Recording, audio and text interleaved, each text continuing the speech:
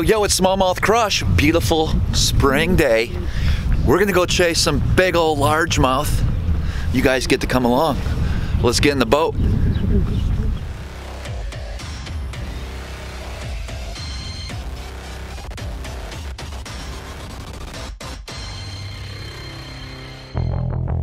Hey, first off guys, I appreciate you taking a look at my video. So I have a brand new DSLR camera that I'm using for the first time during this shoot, and I got some bugs to work out. So you're gonna see a little fuzzy whiteness around the edges sometimes. I do apologize for that. And I also noticed I'm gonna need some type of protector for my mic to shield it from the wind. So we're gonna get those bugs worked out on the next. Alright, so today I'm fishing with my buddy Jack. Jack and I fished a couple tournaments. It's been a while actually. We fished a tournament last year right out here. We had almost 25 pounds and got beat. We took second place. We got beat by Mr. Centaur, the local stick here. And there he is. What up? What up? Here we go. Where are we going today, Captain? We're going to my favorite spot. Oh. It's 3 minutes away. Of course. That's what we always do.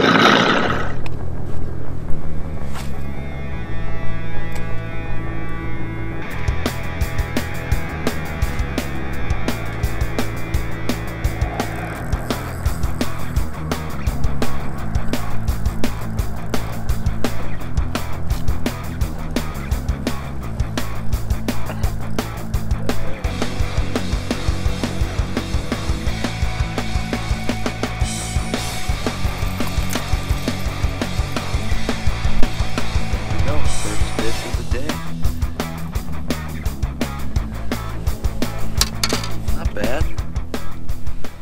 We got 50-degree water temps, so I'm doing a little cranking. Jack's gonna be throwing the jig. I mean, we're gonna do a lot of different things today, I'm sure. So I just got my boat back, was getting some work done to it, so I haven't been on the water in over a month. So I'm just really getting accustomed to what the conditions are like, and they're really starting to shape up exactly how I like to catch them. So we use a variety of plastic baits today, some Finesse plastics, and we did a little bit of cranking as well. This time of year I really like to throw plastics, but I love to throw crankbaits. And if you look back on some of my other videos that I did last year in the springtime on the Chesapeake, you'll notice that I do quite a bit of cranking. Guys, we got hooked up here. It's a decent fish. Yeah, it's a nice one. Oh yeah, look at this one, man. Keep it down, keep it down. Look at that. Get it. That's a beaut. That's a beaut. It's a good one. Told you we'd catch him there, brother. Yeah. I'd say that's a good 4.5, maybe. Yeah, for sure.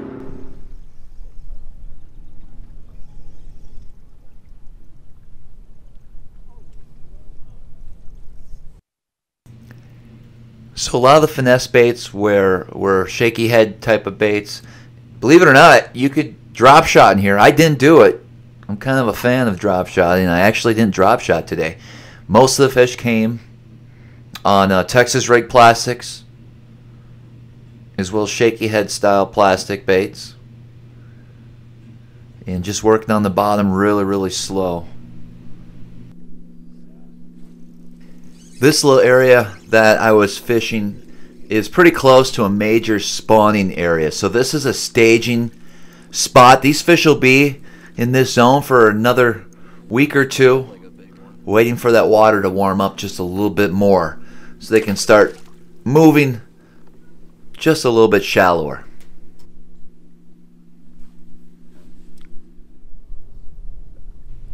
So we caught quite a few fish deep, you know, 12 to 15 feet of water. And every once in a while we'd get up a little bit closer up on the flat there, and we would throw a crankbait and get bit as well. So the fish were really in anywhere from 4 feet out to 15, it seemed.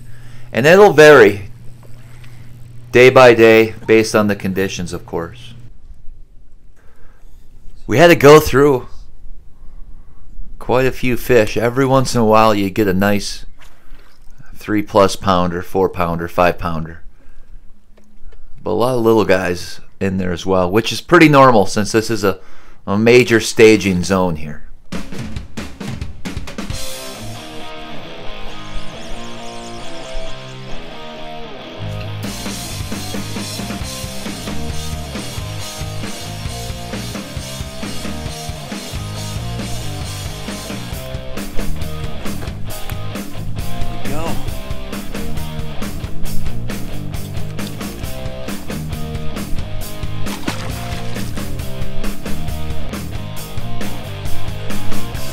Was able to get a little rattle trap action going on, which is a real key bait this time of year as well. Wasn't a whole lot of grass around. This is mostly hard bottom. If there was, I'd be able to rip that through there a little bit. Jack was just sitting down enjoying a sandwich when little Finesse rig out there got a bite. Done, buddy. Smallmouth. Smalley. Are you kidding me?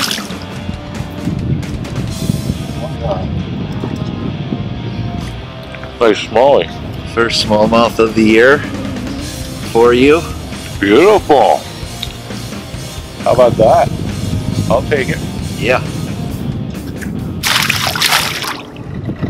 Well, we're waiting for the water to warm up a little bit. It's 48 degrees. It has some good fish. I mean, we're catching fish. It's just, we're waiting for that magic moment here, which should happen today. Water's warming up. It's a pretty nice day out.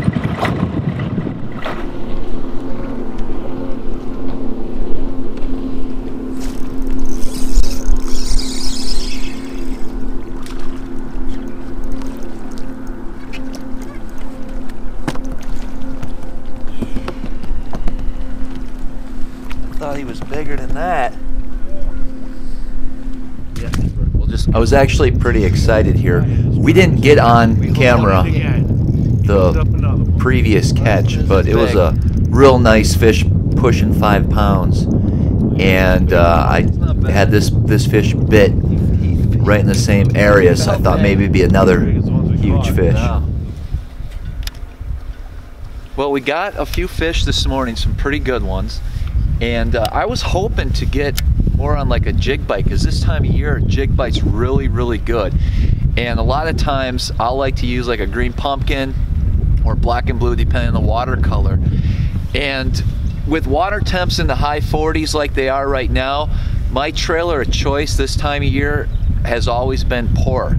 And I know a lot of you guys have been looking for a good pork product now that Uncle Josh really isn't making any. I can't get the old pork that I used to use, and I came across a company called Leatherbaits, and I just want to show you the trailer here. It resembles a pork trailer, but it's actually made out of leather. Isn't that crazy? And what's really cool about this is it lasts extremely long. It holds scent really well. Not only that, it's not going to dry up. Remember the old pork trailers that we used to use? You'd fish them for half a day, put your rod down, maybe fish a different technique, come back to it an hour later, and it's all shriveled up. These actually stay true. So here I'm just flipping that high-tech jig, and I'm using the Leatherbaits trailer, and it's working out really well for me. I actually found them on Tackle Warehouse recently. They just started selling them. They're in like the new baits category. There's a nice little video online about them. You can go on their website. It's leatherbait.fish, and they have a variety of different colors. They have the blues, of course the green pumpkin, and then they also have some red, which would be great this time of year as well. So I would encourage you guys, if you're looking for a substitute, I really like the action. I'm going to show you guys, see if I can get a little bit of action in the water and show you how this bait actually works down there.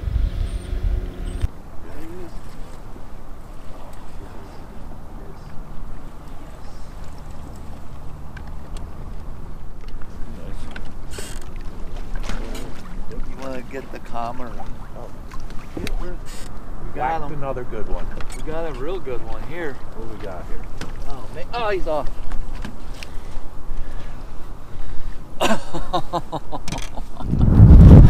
So we tried to get the camera on that one. So I played him a little bit, and he got off. That was a 5-pounder. Well, I would say that the fish were cooperating today. I mean, we caught a lot of fish, and I think if we stuck to some of the areas that we knew produced fish this time of year, we went exploring a little bit today as well. But we did find a few new areas as well. We sure do. See if we can get this thing. We're being careful with the camera angles. Ooh, he's a good one. Nice fish. Wow. How big is that one? 5. God, it's huge.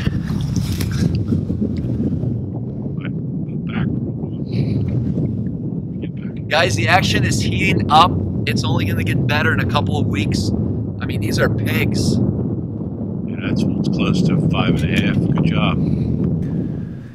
So we ran back in next to the launch and had the fish just a little bit longer since the bite was so good. And of course, they were biting here too. A little bit of cranking, some finesse baits. I mean, that's not bad. That's a good one. It's a solid little guy. So I think we found it. I mean, you can see we're still running shad wraps. Water's, what is it, 52 now? Warmed up to 52. So 48, 52 degrees, all pre-spawn. It's only going to get better. I'm super excited. Not bad. Lost one. Yeah, I mean, we have 22 pounds today. At least. Easily. Not a lot. I don't know how much we actually got on footage, but we had some issues. Jack's new with the camera, and Sorry, guys. And some of the areas we didn't really want to show the background, only because we fish here a lot. I don't believe it. I guide here a lot, and so we tried to get the footage when it was just fighting close to the boat, things like that, not to give up areas. You guys appreciate that, I hope. Not that it's a secret. They're all community holes. Yeah, but don't show them the background here, man. It's unbelievable. The little cut that's going to have fish in the springtime. Alright, so we're just wrapping it up. We're still getting a few fish, but I think it's time to go. It's been warming up. There's been a lot of fish. Actually, the shad are starting to spawn in here. Water temp in this cut is 45. You got one? Yeah. You got him? Yeah. There he is. Oh, he's a good one, dude. Another good one.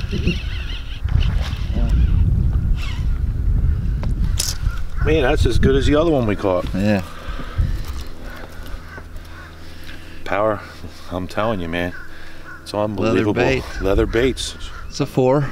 Yep. Beautiful. We'll be there in the tournament, brother. Nice letter. He'll eat another day. I'm telling you, this spot is unbelievable right now. That's great fish. Man, what a day.